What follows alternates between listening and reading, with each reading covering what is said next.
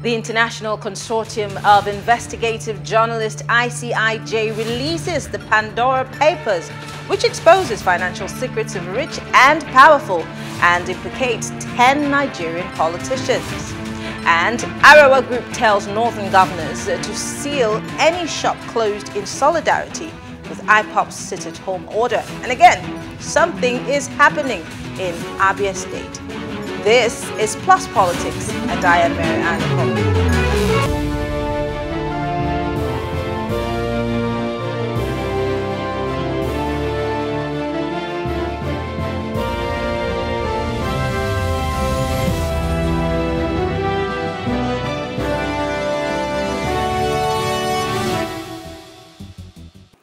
The Pandora Papers are cache of about 11.9 million files, which shows the secret deals and hidden assets of some of the world's richest and most powerful people have been revealed in the biggest trove of leaked offshore data in history.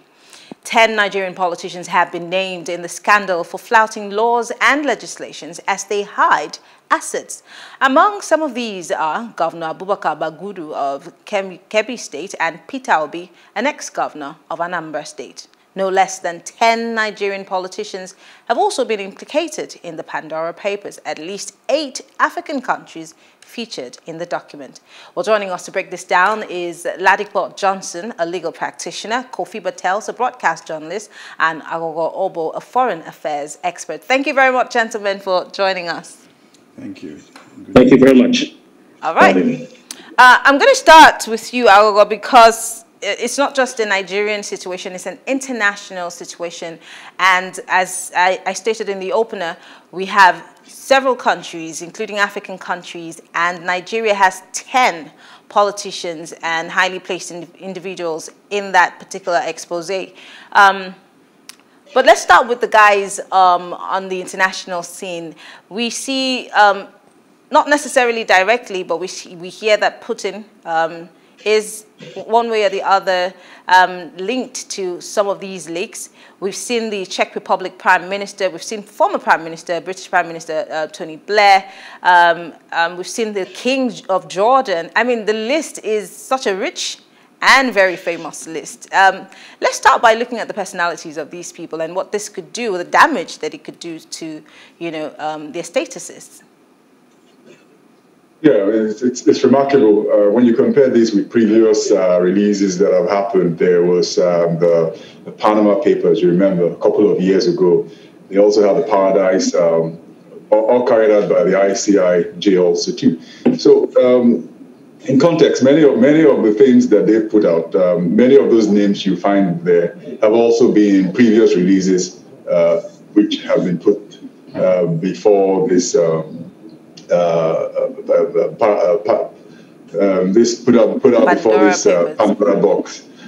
We're going to go Panama and Pandora box. Yes, so you have many of those names replaying and repeating themselves. And what many people have argued, which I'm sure Ladipo Johnson will help explain to us, is the difference in whether they've exactly done what is illegal or the hypocrisy, like former UK Prime Minister Tony Blair has been mentioned, saying that, for example, you've been very, very loud and outspoken about people, the rich, exploiting the systems and not being able to pay the taxes. And then at the end of the day, you go and then you find a way to not pay the taxes that you should pay in the £6.2 million real estate investment where he's been mentioned with. So those are some of the things. I also took a lot of interest in the African leaders' names that we mentioned. We have the Kenyan president, Uhuru Kenyatta, who's been mentioned. And interestingly, what he said directly was that he's doing something now. When he gets the opportunity, we'll have the opportunity to respond. But he thinks it's going to be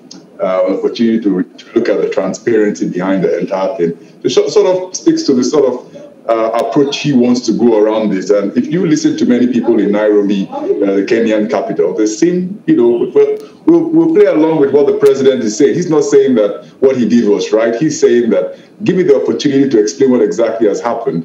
And it's an interesting angle that is taken. A lot different from people like the Gabonese president, Ali Bongo, whose family has been in power through his father, Omar Bongo, in the 60s up until now. His name is mentioned together with neighboring Congolese president, Denis Sassou Nguesso. These are people who've run shadowy governments for a long while. They've been in government for multi-decades. And I don't see how this will in any way change the perception within their people. I mean, they've held on the reins of government irrespective of what the Western world has taught. So it's interesting to see a number of African leaders who have been mentioned.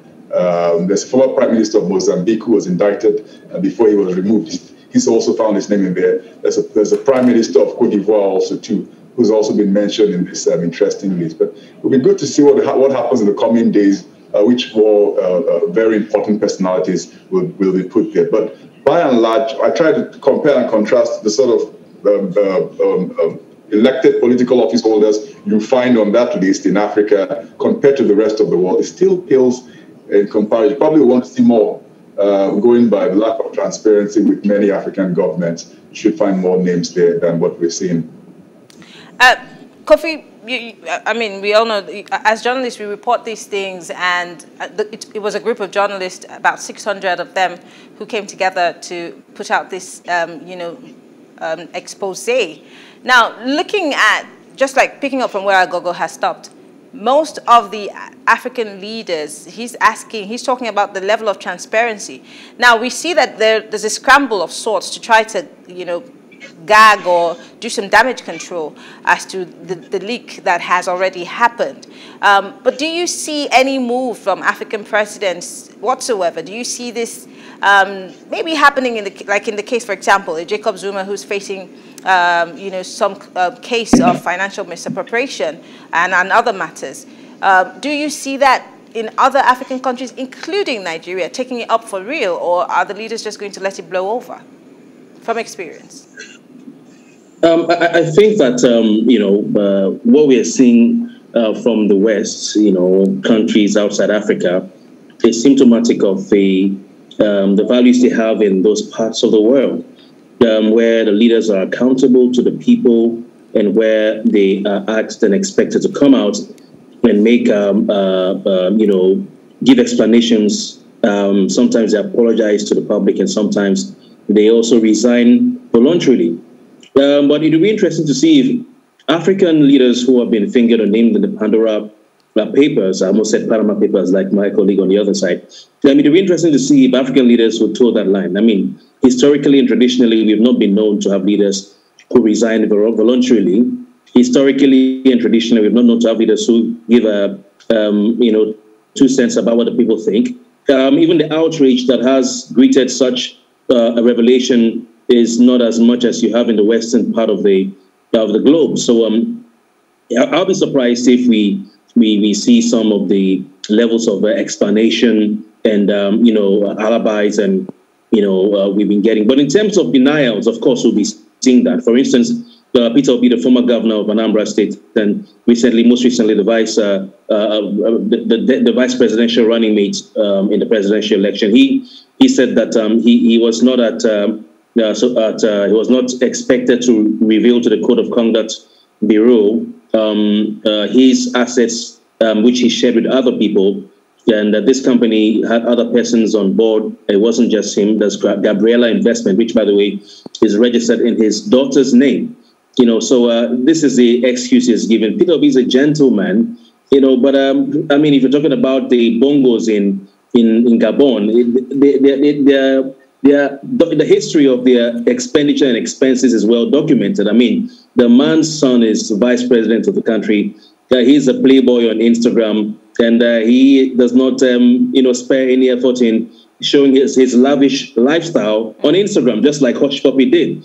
And if he cared about what people thought, he would not be, showing such a lavish and extravagant lifestyle. For crying out loud, the president's son is the vice president of Gabon. So, he's also been fingered and investigated in France by some French lawyers and judges over some corruption allegations, where even his expensive sports cars that are kept in France, he uses that anytime he gets to, I'm talking about Bongo, anytime he gets to France. Those were taken away through the order of the judge. So he vehemently denied this. So we'll have the denials. But in terms of any contrition. I don't think African leaders really feel they can be held to account by their people. But of course, I'll expect denials, yes. I mean, we've seen instances. I mean, Jacob Zuma is one of the instances I gave earlier on. But I think in early 2020, we had the same issue in, I think, Algeria, if I'm not mistaken, where the leader and his daughter had, same issues of financial misappropriation. And it was followed, it's been followed through. But when we say that we're not sure that African countries or African leaders might do this, is it because of the people themselves not being able to push for it? Or is it that maybe the ones that have one way or the other been brought to book is because of consistency from maybe outside, countries outside, or maybe people in diaspora pushing for it to happen? Because you sound more like it's something that will blow over. But by the number of revelations we've had in Nigeria, some will say 10, prominent Nigerians, named in the Pandora Paper leak or the publication. You'd have expected, a lot of public concentration on this, a lot of public condemnation, and even to an extent, even protests, if that is possible. We've had several Pandora Papers in Nigeria. There's a lot of it. I mean, people have been filmed stashing foreign currencies into their clothes. People have been filmed, offering bribes. People have been fingered in corruption. Investigations have been taken to court, and then they switch political party, and the case dies. There's several Pandora Papers in the last few years. In the current democratic dispensation in Nigeria, nothing has happened. People have gone about their basic, their daily life. And I mean, you talk to the average man on the street, he would even justify by saying, oh, if the man who is my brother or the woman who is my sister gets into a position of authority in government and does not amass wealth for himself so he can share to his family and his village people, then he has failed. So it's almost a way of life. So you're saying, so you're saying, bottom line, that we aid and abet these people and the corruption that is going on within our country. I'm saying that civil society, the media can throw some light on it. We're going to talk about it for some time, and it'll go away.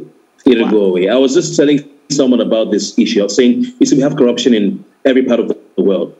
The difference is that they have systems and laws that are effective and deal with people. So if you have anything corrupt going on, you want to think twice about it, because when the law catches up with you, the law will be no respecter of persons. Well, in Nigeria, what are we going to expect? In La Côte d'Ivoire, what can we expect? The president of La Côte d'Ivoire, Ouattara, was part of a delegation that visited Doumbouya, who is now just been sworn in as the head of state of the Republic of Guinea, to tell him that he needed to hand over power back to a democratic president and that he needed to step aside. Now, this is the same man who went against the country's constitution, tinkered with it, and ran for office for a third term with the support of France. So Africa in general, we have laws that are not effective. I mean, presidents are able to tinker with, the constitution, and that was what's going on in Guinea, by the way. Okay. To tinker with the constitution to favor themselves. They're able to appoint their children as vice president, their children as ministers. We can go to Angola, where for years the Dos Santos family has been known to be very wealthy. The daughter of the president then, Dos Santos, she is one of the wealthiest women in the world. That was the country I was referring to. It was Angola, not Algeria. Yes, Angola. Angola, yes. Angola, yes. And these are families that were not wealthy and became wealthy when they were in power. So this is Africa for you, and the people will accept it as that, and will also try to see how they can get themselves a piece of the cake. Okay. To you, Mr. Johnson, it's very interesting that, we're having this conversation and everybody seems to be sounding very alike, and there's not a tint of optimism out there that we can hold on to, even as I've pointed to some of the things that have happened. But this is just as I said, we've had Panama Papers, we had so many papers. So what difference does this make for us in the country? Now, before now, we were talking about the difference between it being illegal and it being unethical. Let's draw a line between, unethical and illegal. Yes.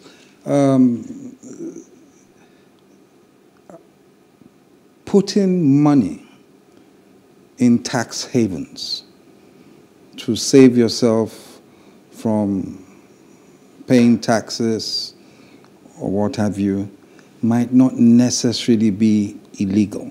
Okay. Now, it would most times be unethical. Sometimes it would be illegal, depending on the tax system you have in your own country. Okay. And then, of course, the other question is, how was the money made in the first place? Most of them illegally, I agree. So some wealthy families, let's forget the politicians now, some wealthy families... Like the King of Jordan? Exactly. Some wealthy families will keep doing that. It will not end. They'll keep doing that. Why do they keep doing it? Because you see, the simple person, and this is I think this is the debate in the US right now between those who follow the former presidential aspirant, what's his name, what's his name now? Presidential aspirant? Yeah, presidential candidate for the Democrats. He's been pushing that the rich pay taxes, but we see that Bernie Sanders. Yeah. Bernie Sanders. Now he's insisting that these rich people pay taxes, and it's almost the same thing that they're pushing right now in the UK. So if the rich keep taking their monies to tax havens because they can, and the common man or the middle class is continuously, drained of their monies. Yeah. Isn't that both illegal and unethical? No, it might be unethical. But I assure you, if it were illegal, whenever it's illegal, the American government will clamp down immediately on the person. So most times it is the rich, the wealthy families that can afford the accountants and the lawyers and the consultants and can hide their money. They do this because they want the money to last through the generations. And for instance, in Africa, it would keep happening because Africa is still a place where some governments are uncertain. So while Africa is poor, while we're no, Africa is not poor. Well, we are. Africa is wealthy. We're wealthy. We have natural... We are poor. For example, let's use Nigeria. Aghogho, help me out. We think that we're rich, but we're poor as we speak. We're still borrowing. We're asking for help. Yeah. But then we're sending our monies to fund other economies and build it while ours is suffering. Exactly. Again, I find it really hard to... What it is, Marianne, is that it is clear. When you look at Gabon, you look at Nigeria, you look at Angola, you look at these countries. You may say the people there are poor, but the countries are wealthy. Now, Nigeria is a wealthy country. It has been mismanaged. It is borrowing, God knows, about $1 billion a day, if you understand. Break it down, yes. If you break it down. So it's a matter of management. Well, you can't tell me that with the gas reserves we have, with the crude we still have, that we're a poor country. With the human resources we have, 200 million people, we're not a poor country. But the people there are poor. And going back to your question, it will continue this way, and the whole thing will go away because of the people. The people fail to hold the leadership to account. We've become numb. We almost expect it. Most people will tell you, only 10 Nigerian politicians, only? You understand? So that is the sad situation. Unfortunately. Aghogho, let me come back to you because I want us to talk about the two politicians. Let's not forget that in this report, we're yet to see the other Nigerians and their names. But we have seen two names. And I want us to examine the personalities of these two people. Until last week, former Governor Peter Obi is talking about how to restructure Nigeria, how to reposition us for progress and this and that. And now his name is appearing on this report, and he's given us some, he's argued some deniability and said that, he didn't think it was necessary to have certain information, with the CCB. But what does this do, looking at, because we know that he's had political ambitions and still will have political ambitions. And don't forget, this is a time in the country's life where people are pushing for a southern presidency or some leadership from the south, whether it be southeast or south-south. What does this do to his image and his political career in the country? Will it even brush it? Well, interestingly, he even did grant an interview to the Premium Times, who collaborated with the ICIG from the Nigerian side. And it was interesting to hear his comments. You know, he said, look, I did not take Anambra State money. His only concern was with his international affiliations, how he would be viewed. And he sort of believes that the people can look at his track record as a governor of Anambra State, which he says is untainted. And I'm sure you probably, for him to be able to take that sort of position, he probably knows what he's talking about.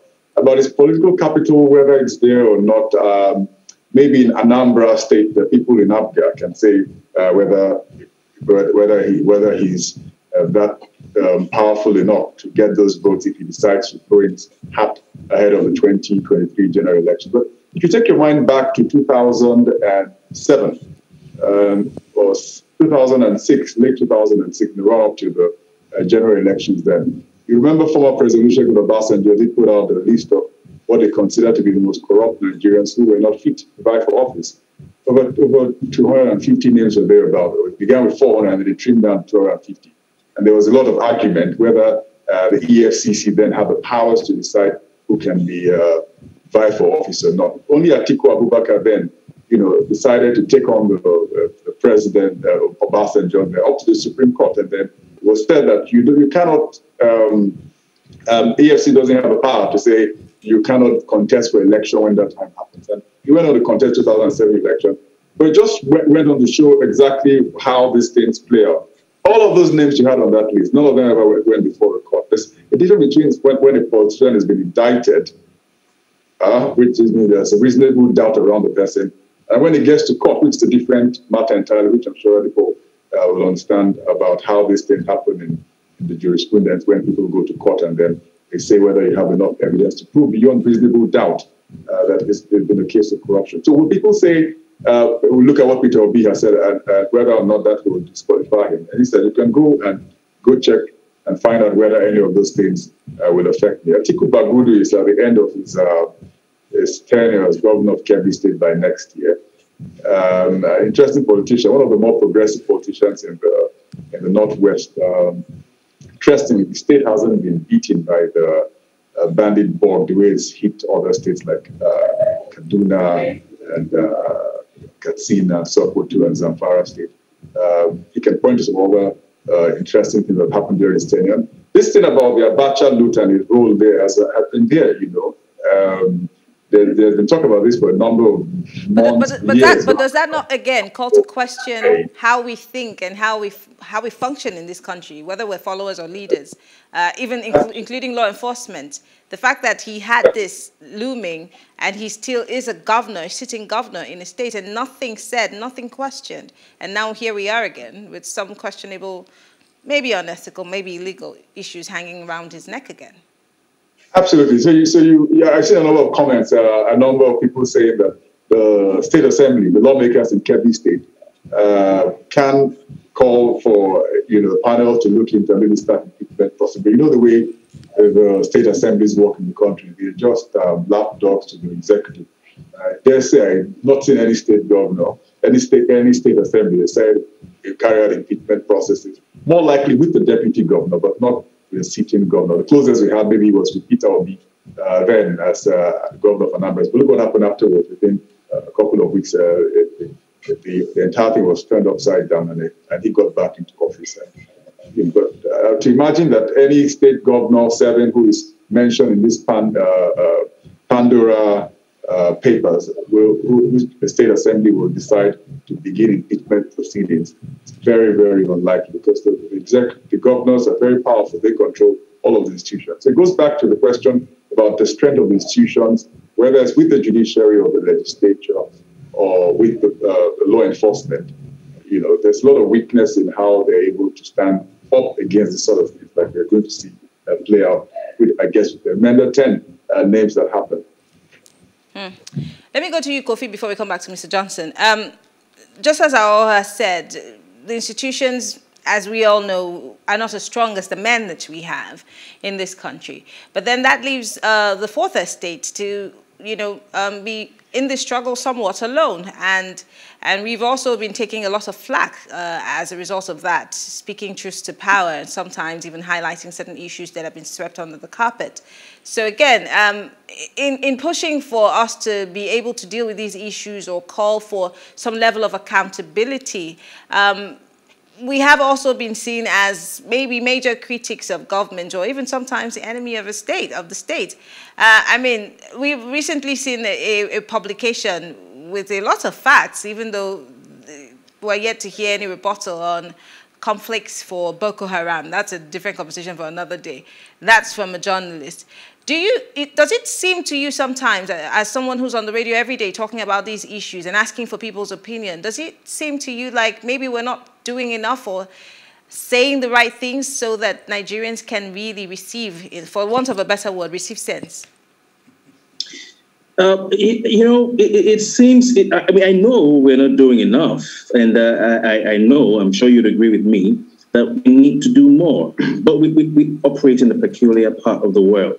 You see this Pandora papers that has come out with the investigation. You look at the number of media organizations that were involved. You look at the resources that were utilized by these media organizations to, come out with this report and the cross-border, cross-national, cross-continental effort it took. Now, you look at our media organizations on the African continent and indeed in Nigeria, and you look at the resources that we have to do investigative journalism. I mean, this whole effort was put together by International Consortium of Investigative Journalists, ICIJ. The media in Nigeria really is struggling as far as funds are concerned, and investigative journalism is not cheap. I mean, I get people calling into my radio program to give me information, and then the next thing they say, Marian, you're aware of this because we hosted a morning radio program for many years together, and they would say, oh, you're an investigative journalist, go and investigate. And then I'll say, hey, excuse me, hold on. You think it's free to investigate? You think I can just stand up and go? People go to war zones and they have their people. How many journalists have life insurance? How many journalists are working in organizations where their basic Medicare, their HMO is even guaranteed, taken care of? So it is not cheap. We're not doing enough, but Nigerian journalists are doing the best they can. We should do more, but unfortunately, we're not able to. Guess what? We say that the law, and I hope if the gentleman who is with you in the studio is a lawyer, my sincere respects and apologies to him. I do not mean to, demean his profession, but they say the law is a hope of the common man. In Nigeria, the media is the hope of the common man because everybody has an issue, they bring it to you, the journalists. All right, the human rights are abused, they come to you. They've taken their land, they come to you. Someone stole from them, they come to you. They have a complaint to make to government, they come to you because those in authority are not accessible. And the nearest person they can think of is the radio house, the television station. So a lot needs to be done, but I think Nigerian journalists are doing the best they can. We are playing a critical role. The press, being the media, is, I think, basically the only organization or a professional body mentioned in the Nigerian constitution to hold the public office holders accountable, keep them accountable on behalf of the people. So we have a critical role to play, and we need to keep doing that within the scope of our resources. Okay. Mr. Johnson, Kofi just helped you ask my last question because my last question obviously was, where's the place of the judiciary? Where's the place of law, the law in this? Knowing also that, recently the judiciary has had a lot of question marks, around it. And just as he said, it used to be the hope of the common man, but now we're not really sure if that's where we want to go. But let's see how you defend the judiciary and, of course, the law profession. For instance, the legal profession is still the hope of the common man. Unfortunately, with the state of the economy and the fact that governance is no longer being done for the benefit of the people, I make bold to say. Access to justice is very expensive now. Someone comes into your office, this happened to me, the police did this or that. You say, okay, we have to file. When you get to the Federal High Court, you have to pay. You understand? And then there are times where you have costs that run up, and it becomes expensive for those who are indigent, those who cannot afford to pay and do what they should do. So it becomes more difficult. But by and large, there was a judgment where the Supreme Court jurist said that, he said the Constitution is the fonte et origo, the fountain from which all other laws flow. Mm-hmm. And that if there is mud in one part of that fountain, naturally, it will flow all around. The situation in the country now is that corruption has become cancerous. It's at all spheres of government, society, schools, universities, churches, mosques, you name it. And the problem there is that when you have that, it is bound to seep into the judiciary. It's bound to seep even into the EFCC. So who checks the exactly. legislature? Where who checks do we, the executive if the you judiciary see, in itself is... That's the problem. You see, those who are within the corridors of power, decision makers, I don't think they're up to 2% of this country. You understand? So if the people themselves do not realize that they're being shortchanged because some people are cutting corners and are not law-abiding people, then it will continue. Unfortunately, those who are perpetrating these things are the people who we are looking to amend the laws or to implement the laws or to protect us. So we find ourselves in between a rock and a hard place, unfortunately. Yeah. But on that note, I want to say thank you, gentlemen. Our Oboe, Kofi, Bartels, Ladipo Johnson, thank you very much for being part of the conversation. I appreciate it. All right. Well, we'll take a short break, and when we return, we will be discussing what's happening in the southeast and, of course, the advice the Arawa Group has for northern governors as regards IPOP's sit-at-home order. Back shortly.